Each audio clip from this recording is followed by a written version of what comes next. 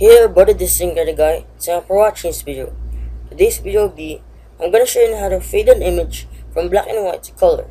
Okay, so you're gonna need Adobe Fabric CS3 or CS4.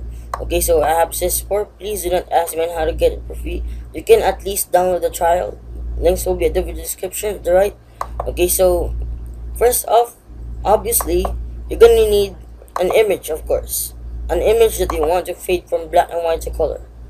So let's just choose this picture. Let's say this one. So I'm just gonna copy it on my desktop.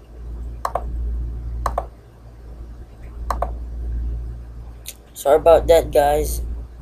Okay, so paste it on my desktop.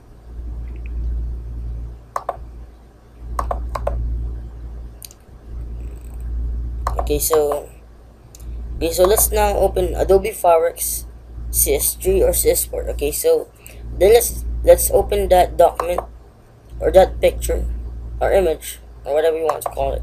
Okay, so let's just open it here in Adobe Fabric and just wait for it to load.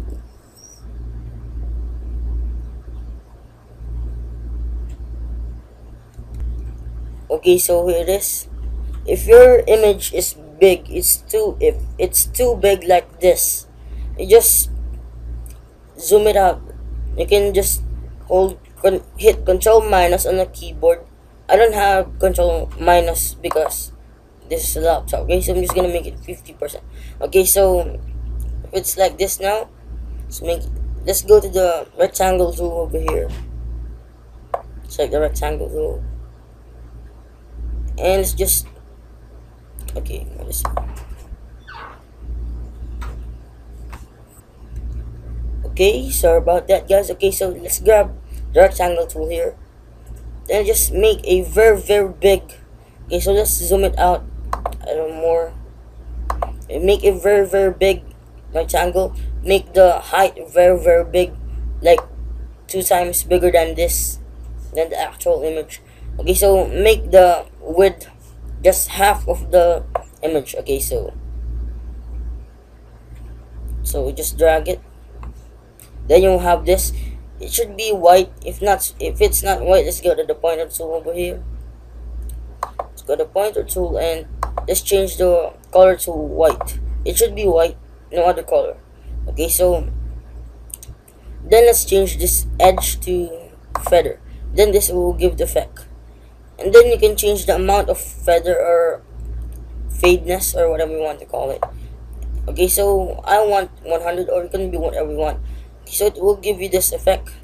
Okay, so then go to here, this normal thing, the blend mode, click it, and let's look for, sorry about that, the mouse is too sensitive. Okay, sorry about that, guys. The mouse is okay. So let's